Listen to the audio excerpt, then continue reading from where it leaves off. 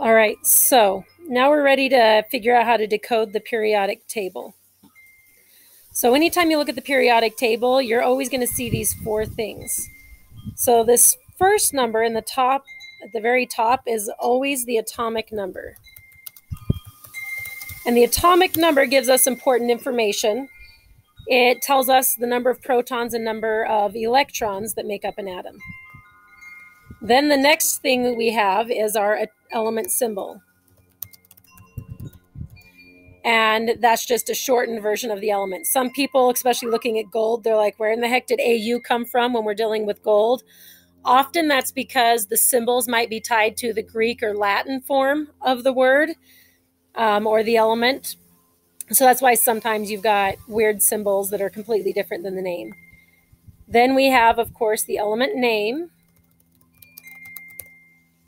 And then the last information we have is our atomic mass. And this tells us the mass of one element. So this tells us the mass of gold is 197 atomic mass units. And if you remember from up here, the nucleus contains all of the mass of the atom, and that is the mass of our protons and the mass of our neutrons. And neutrons and protons, since they're exactly the same size, they both weigh 1 atomic mass unit. So that'll be easy when we're left trying to figure out, okay, I have this information. How do I know how to draw what one element of gold looks like? So now I'm going to give you a few rules that can help. So the first rule would be the atomic number is equal to the number of protons, which is also equal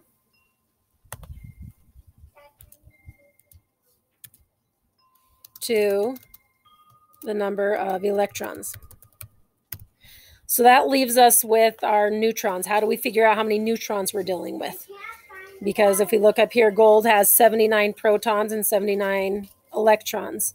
So this is where we have to use our atomic mass. So the atomic mass is equal to the number of protons plus the number of neutrons.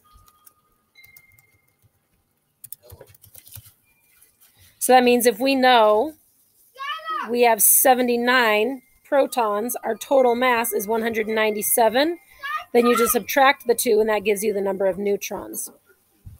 Now some periodic tables might not have a nice even number, and that's because neutrons, sometimes an element might have more or less neutrons, even though the number of protons always stays the same.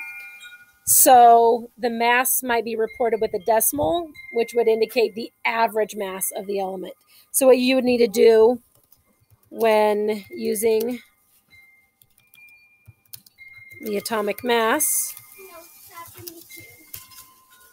to find the number of neutrons, round to the nearest whole number, and that would help you be able to have what you need to get the average number of neutrons to draw, since you can draw part of a neutron. So those are some rules that will definitely help later on this week when you're decoding the periodic table.